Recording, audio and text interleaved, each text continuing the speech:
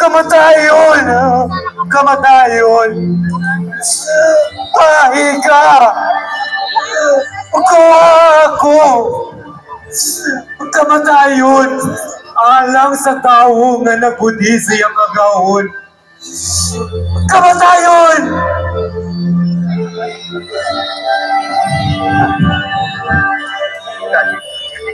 Pa-exit ka, duko ka hudas sa pa-exit. Exit yun. Go. Ini-exit ni Hudas, Chika. Go, sulod. Ini-exit ni Hudas, Chika.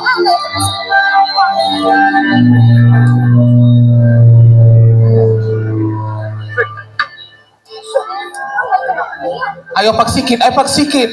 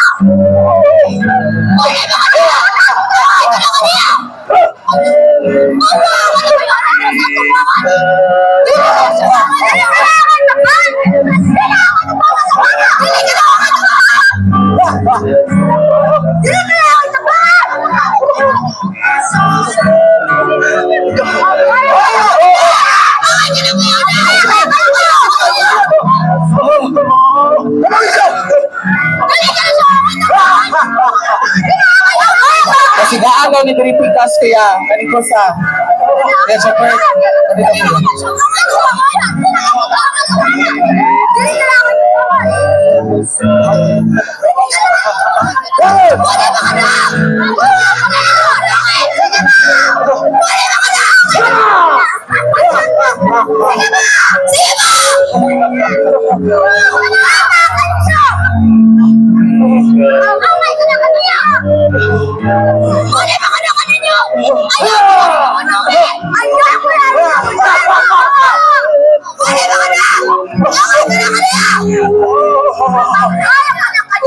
ayaw pagsikit, ay pagsikit.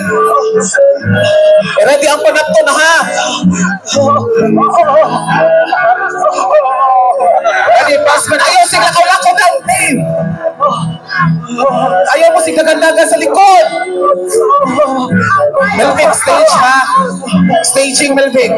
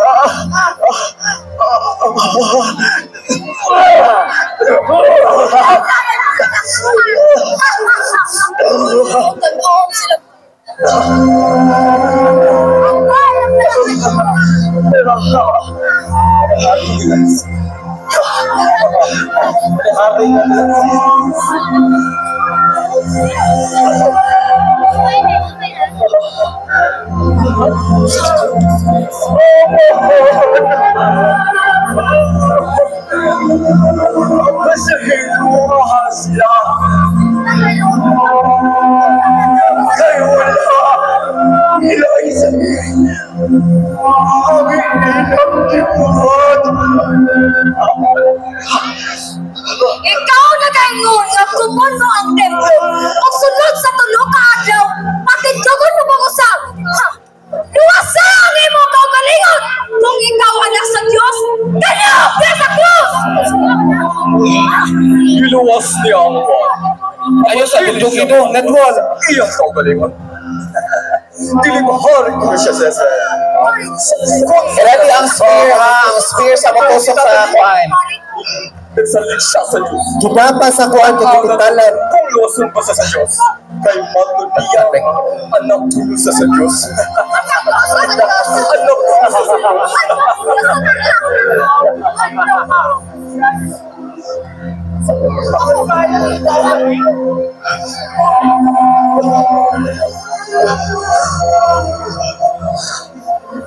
Wala ka bang madlog sa Diyos?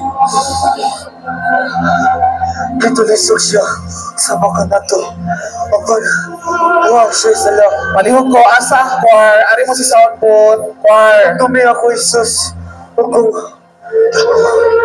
ikaw. Asa, amin, ano mo, sugo na tamin. Regina Shelly na. Wala ko nakakuha sa Diyos na mo. Sige lang ka mo lang sa. Bari mo tiri.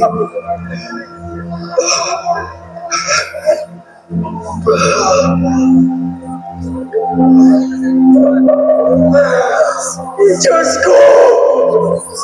Diyos ko! Unahan ko, hindi pa sa akin mo.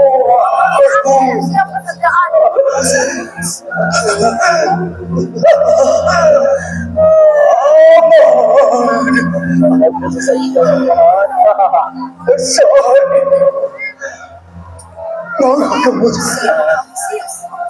Ito bilang ko. Ale dahil niya. Ako.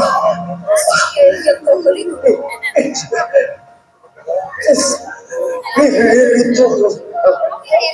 Ang kwan ha, ladder ha. Ang ladder.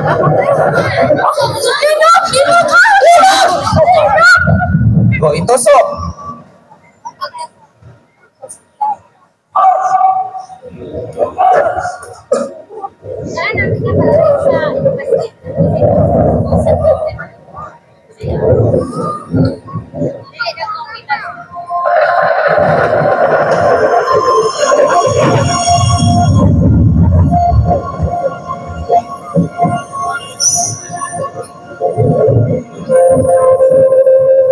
Go, saka na yung mga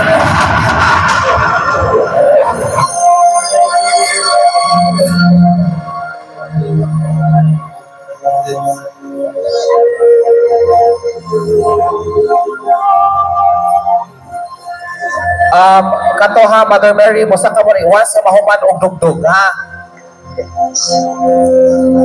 Go. Asa pa namton, Melvic? Ready na nga rin, ready na. Go. As if lang sa ning akuan, bangko, yamatungan. What you just got through seeing was the crucifixion of Christ that was put on the cross, and that was a skit, a play, and it was done very extraordinary. And let me tell you something. If you were here, you would have received a special kind of feeling of basically you can feel the sacrifice, you know, and even though it was a skit as a drama play, the spirit that was surrounding the environment was extraordinary. You know, it made you want to kind of tear up to know the sacrifice that was made for us. And I know a lot of people don't believe in the resurrection. A lot of people don't believe in the crucifixion. A lot of people don't believe in Christ. A lot of people don't even believe in the Bible. But I'm going to tell you something. It's real and it's true. So I hope you guys enjoyed it. And like I said, if you were here, it's an extraordinary spiritual feeling. The energy, the impulse that surrounded the area was just so extraordinary. Very extraordinary. I'm here at the Naga boardwalk again, my favorite spot here in Cebu, the Philippines, the one and only, the peacefulest place on the planet and the most loveliest people that I've ever met in my life. I never want to leave this place until Christ comes back.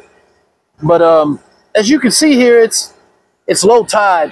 Today is Black Friday. I'm sorry, Black Saturday. They call it Black Saturday is because it's the day before the resurrection of Christ. As far as the formality that took place, with the crucifixion on the cross, and then the next day, and then the third day he rose. But this is a barge here, and they have like a walking plank here, I guess, for the guys to come up. As you can see here, it's low tide, and I don't know, it looks like they were doing some kind of work here on the boardwalk, but looks like a really big, pretty ship. One of those what I call working ships, and that's something else that I want to do in the future. Is I want to go out on some nice boat trips. Yeah, so it's coming to you live, the American Filipino. We're here at the Naga boardwalk on a Saturday, and we have a couple more days before April the 1st. Tonight is very beautiful, very lovely. A lot of people are out here. I expected it to be a lot of people. So enjoy the night.